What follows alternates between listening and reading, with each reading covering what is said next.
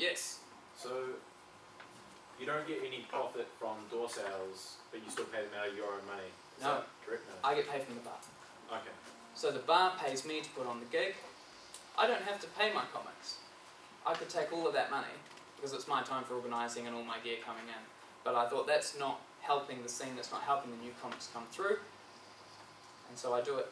But as an event, it's really successful. So I've got Reese Mathewson coming in on headlining on Monday. I've got Paul Douglas from Hamilton and PAX. These are all guys who do pro nights at the Classic who get, they're paid comics, they're professionals. And they choose to come to my show because they love coming there, because it's a great environment and they have fun. So this is just another design on how to run an event. You don't need to, go, oh, how do you do an event? Oh, okay, I'm going to do that. You can look at it and figure out your own event. All of us here have had ideas for events. Hands up if you've had an idea for an event. What's your idea? My idea? Yeah. I'll put on a few. Yeah, what's your favourite one then? Doing shows that no one listens to around here. Like hardcore. It's like punk and metal put together. Like those kind of shows. Yeah, like Screamer. Kind of like Screamer? Yeah, I don't like that term, but Music. Really, really, really hard event to put on. I did music events for 7 years.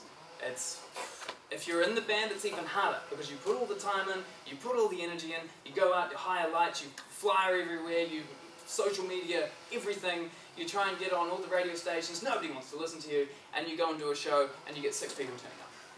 Music's really, really hard. When we were doing our tours, we had our most successful tour was 2009 New Zealand. We did a New Zealand Schools tour. It was right on the launch of our album. Our album made New Zealand Top 40. You'll never have heard of our band. That's perfectly fine. But here's how music works. You go and do one show and you play to 600 people and it's incredible. You go to a new city the next day and you play to 2. That's how it works. Music is hard, really hard in New Zealand. So if you're thinking of doing that, I'd really strongly advise, think of more creative ways to do what you do. Because what's currently working in the scene is not working. So yeah, get excited.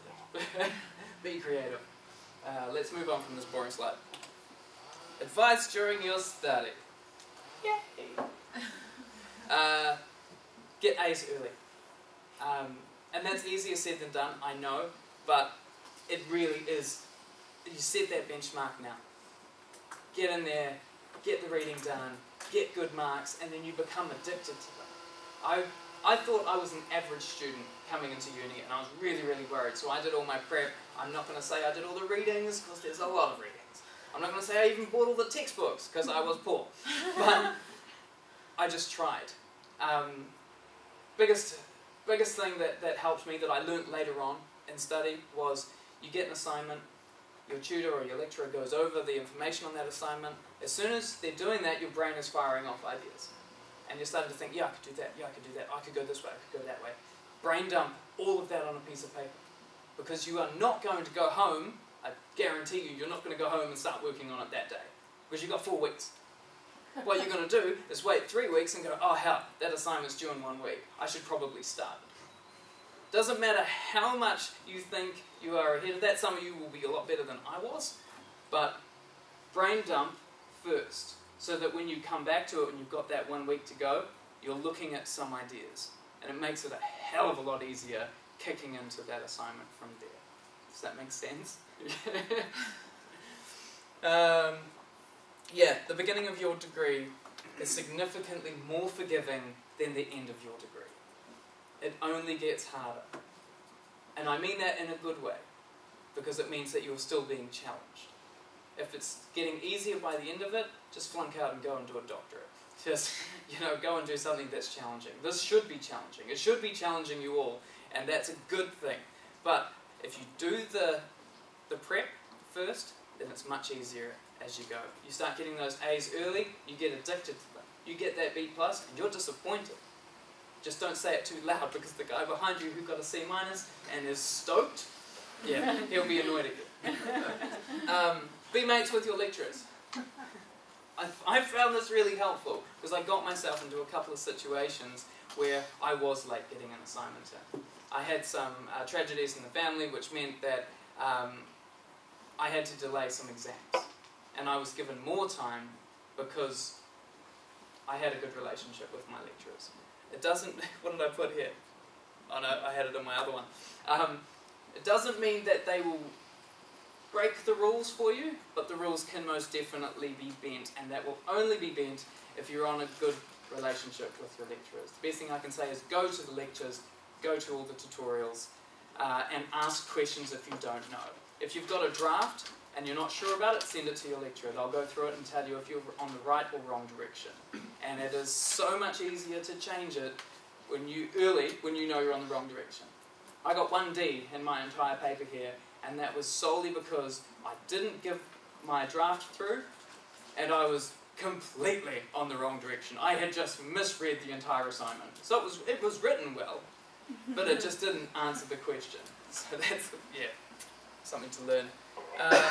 Apply for all the grants and scholarships early and consistently. I never did this. I found out that my friend Marika, who's possibly coming in to see you, has Marika been in? No. Not yet. She might be coming in, she might not be. But she'd been getting all the grants every year, and I was a better student than her. I think she racked up like $2,000 worth of grants over 3 years. Hey, can I just add to that? One of our students, who is now in her 3rd year, Emily, I presented a fellowship to class. It was for female students under 24, and she was the only one in class who applied. It was a national award, and she got it. And she's now in Idaho, and the value of that scholarship is about 50,000 New Zealand dollars. So she's got entire fees, accommodation, food, everything paid for a year. Do the research, find the scholarships, apply for them even if you don't know if you'll get them. A lot of them you have to have a B+ average. Well, who knows what you're going to end up with. So just do it. Just apply for it. I've got here, know the direction you want to take after your study. That's not necessarily know exactly where you want to go, but understand what the industry is, and that's what I'm going to try and help you with today. If you're going in for events, understand that there's significantly different portions and different places within the events industry that you can go, and understanding which one of those is better suited to you. So that's just starting to think those things, starting to have a bit of an idea. I don't want everybody going, I want to be a wedding planner, because that is what 90% of the girls did when we started our degree. They all wanted to be wedding planners. I can guarantee you that none of them are wedding planners. That's probably the best decision they ever made. What did I learn in my degree that mattered? Knowing how to write professionally. I went in and graduated with Bachelor of Communications and a double major in event management and public relations. Some of you are doing PR majors, some of you are doing event majors. I decided I wanted to do both solely because I wanted to be an overachiever. That was it. I wanted to be that guy. And because I wanted to prove to myself that I could do it. Guess what? I did it. Do I work in PR? No. Do I use my PR skills? Yes. It was really, really helpful. I get thrown details like, Sam, I need a press release on this. If I hadn't done the PR side, I would have been like, what? I have no idea how to do a press release. So that was a fantastic thing that I took away, was knowing how to write professionally. Also, understanding professional documents such as feasibility studies, operation plans, production manuals, marketing plans, press releases, etc. I use these every month. Every time we do a new event, or if it's a brand new event, you need to do a feasibility study. And your employers expect you to know how to do this and to know what it is. You don't need to know it exactly. They'll normally have a template. If they don't have a template, go online and get a template. If you haven't found any templates online that you like, contact Nina and say, hey, do you have a feasibility study template that I can use? I did this a month ago and I got one. She got back to you? Yeah. Okay. So I got that. It was for an idea that I was working on, and I couldn't find it in my files that I'd saved from the ones that I used here. So it's understanding how to use those documents and what those documents are, because it's just really helpful. Every company and organisation does it differently. So what they consider a report is very different to what we consider a report academically. So they will always have either templates or previous year's ones that you can just go in, delete everything that's in it, replace it with the new information. But If you can get in there and kick ass and do it straight away without even having to worry, and your boss is like, oh, this is really good, you'd be like, oh, thank you. They don't need to know, just to keep impressing them. Knowing how to work in a team with people you don't like. We've all had it. You've got 3 years here. You are going to work in teams with people that you absolutely can't stand. You're going to work in teams where people send you information for part of a group report that sucks. I remember, I'm not going to name names because you won't know anyway, but I did what was it? It was a big report here in my 3rd year. There's me, a good friend of mine, and another girl, and the other girl was really, really late in getting me the information for our report. It was due the next day. She finally sent it to me and I read through it and just went, this is terrible. This is absolutely terrible. It does not work. So I had the ethical question of whether I leave it in and get a lower mark because this person just didn't get it, or do I rewrite everything she's done? I'm an overachiever. I rewrote everything she did. I was up until about 3 AM finishing that. But then we had to put in some information when our report was completed saying that her part had been rewritten because it wasn't fair on her to take an A when the other 2 of us had done all the work. But you're going to get that in the real world. You're going to work with people who are just difficult. Being young, people are going to treat you differently because you don't know anything because you're young. Oh, you've got a degree. Have you got any experience? No. I know it better than you do. They may be right, they may be wrong, doesn't matter. You need to smile, you need to suck it up, and you need to deal with it. Because it's all about getting the job done. Very, very important that. It sucks, just suck it up. You need to learn how to get along with people, and this communication degree will most definitely help you with that. Wait until your later papers. They still doing the interpersonal and intrapersonal? Yeah, great papers, really interesting. Work to deadlines and nail them. You're going to work in organisations where there are a team of people who are completely unorganised and don't hit those deadlines. Don't be that person. Get your deadlines nailed, and then if anything hits the fan, working at council, massive organisation. And the amount of just infighting that goes on between different groups, different departments, is completely different to a small organisation. A small organisation, 5 to 10 people in it, everyone does everything to get the job done. Council, I'm not doing that because it's not my job. That's marketing team's job. And so you wait. And so you wait again. And so you wait 3 weeks to get a brief through that was supposed to be due 3 weeks ago, and there's nothing you can do. Because that's marketing's team. And that's working in a big organisation. Things get done incredibly slowly. It's very frustrating. Once again, suck it up. Advise in the project team meetings, advise your managers, I've completed this, I'm waiting on this, I can't do anything. And they'll go, yep, cool, you've done your part. That's the difference. Council's great for some things, bloody frustrating for others. Know how to conduct research. Now this is not just through your research papers, this is just understanding if you need to find something and it needs to be relevant, knowing how to do that and do it well. You'll do it all the time, and you'll love it. I've already done that one, so I told you it was early when I did this. Social media. Enough said. Just,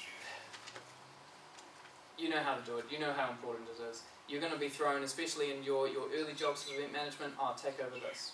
Can you do the Facebook for this? Can you do the Twitter for this? Even if you like it or you don't like it, you need to have an understanding of how that works. It's really important. I'd say start playing with groups, start playing with just creating pages that you manage. They can be absolutely crap. I go to a fit club out in, Mount Wellington, and I'm good mates with all the trainers there.